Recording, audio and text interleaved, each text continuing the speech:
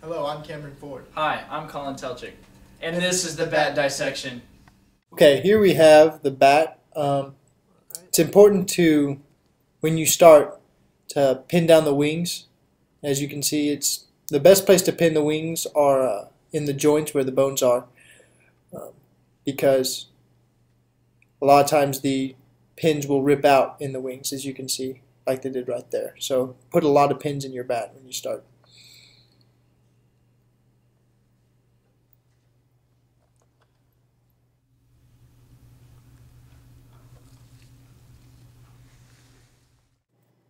Okay, here we can see the pinnae, the ear of the bat. And if you take a little bit of a closer look, you can see the tragus right there.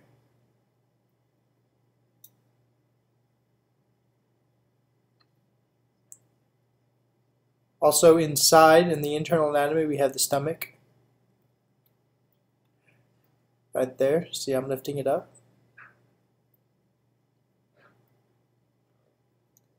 Then down inside there we have the kidneys, one right down in there and on the other side.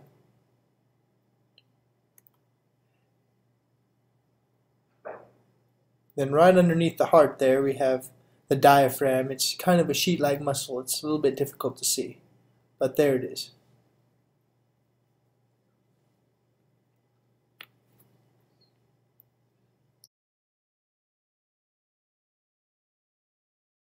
This concludes the bat dissection.